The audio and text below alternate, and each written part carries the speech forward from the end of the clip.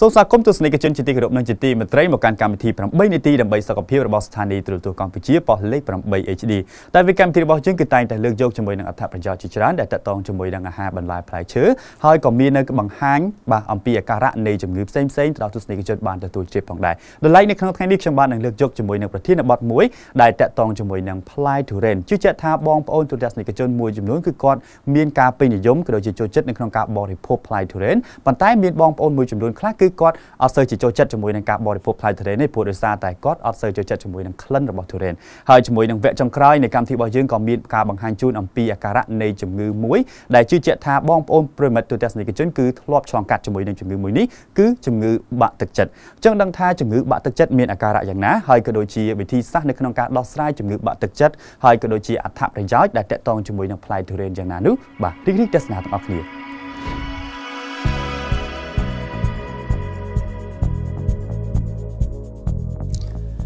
ទុរេនគឺជារុក្ខជាតិហូបផ្លែទុរេនត្រូវបានគេហៅថាជាស្ដេចផ្លែឈើនៅក្នុងទ្វីបអាស៊ីអាគ្នេយ៍នេះទុរេនអាចជួយបង្កើនប្រព័ន្ធធាតុផ្សំរាងកាយការពារជំងឺមហារីកទប់ស្កាត់សកម្មភាពរបស់ពពួករ៉ាឌីកាល់សេរីបង្កើនការរំលាយអាហារពង្រឹងឆ្អឹងជួយកាត់បន្ថយសញ្ញានៃភាពស្លេកស្លាំងជំនួយការគេងការពារភាពចាស់បន្ថយសម្ពាធឈាមប្រឆាំងជំងឺបេះដូងនិងសរសៃឈាម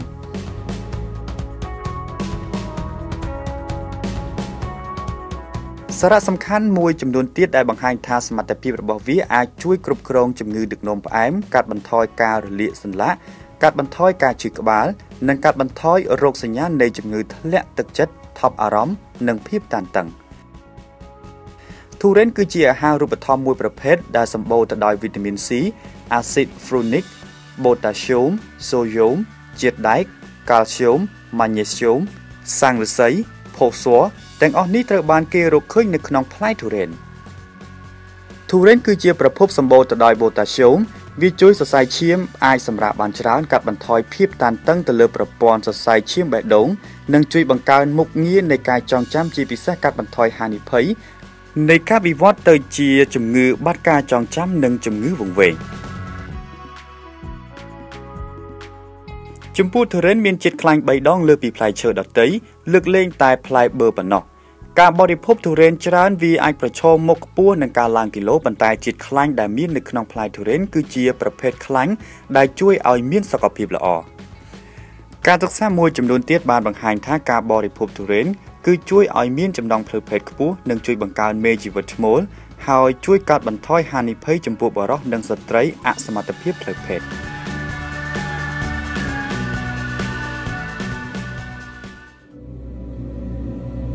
ជំងឺបាក់ទឹកចិត្ត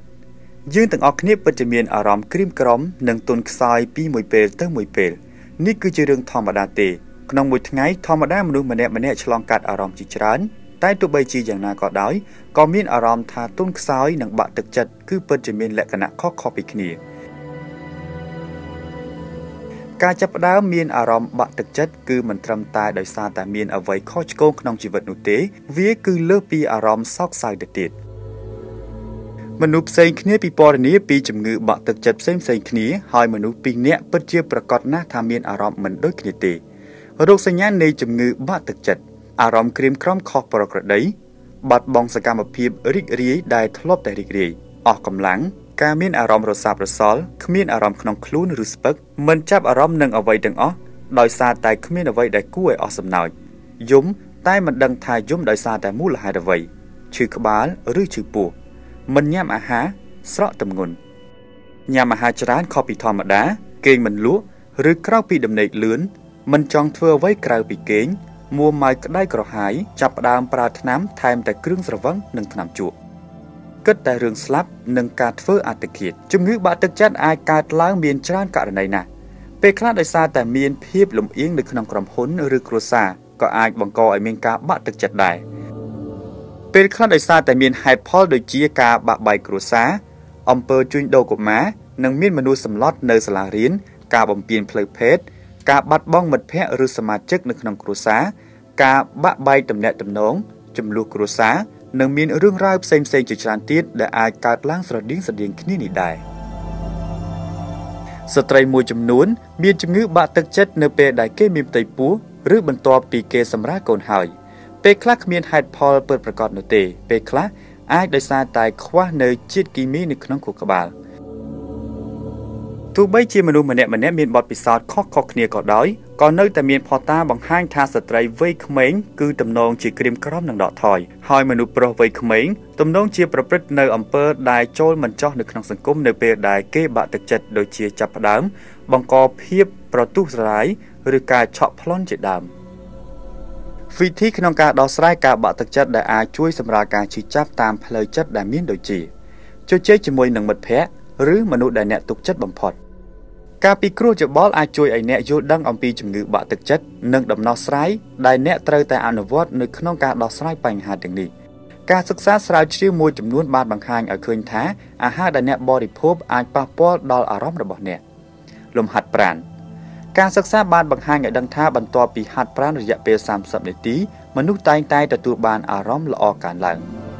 ព្យាយាមសម្រាកឲ្យបានច្រើនការសម្រាកការធ្វើលំហាត់ប្រាណគឺជាវិធីល្អសម្រាប់ការជួយកាត់បន្ថយភាពតានតឹងនៅក្នុងអារម្មណ៍ថ្នាំប្រឆាំងនឹងការបាក់ទឹកចិត្ត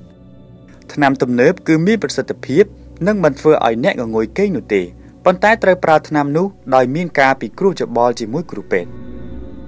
ភាគច្រើនគឺមិនស្ទាក់ស្ទើរក្នុងការចេញវិជ្ជបញ្ជាទិញថ្នាំចំពោះមនុស្សដែលមានអាយុក្រោម18ឆ្នាំអ្វីដែលមិនត្រូវធ្វើមនុស្សមួយចំនួនប្រើប្រាស់គ្រឿងស្រវឹងឬក៏ថ្នាំបញ្ឈប់ការឈឺចាប់វិធីទាំងនេះមិនអាចធ្វើឲ្យអ្នកបានប្រសើរឡើងនោះទេហើយក៏បណ្ដាលឲ្យមានផលអាក្រក់ផងដែរ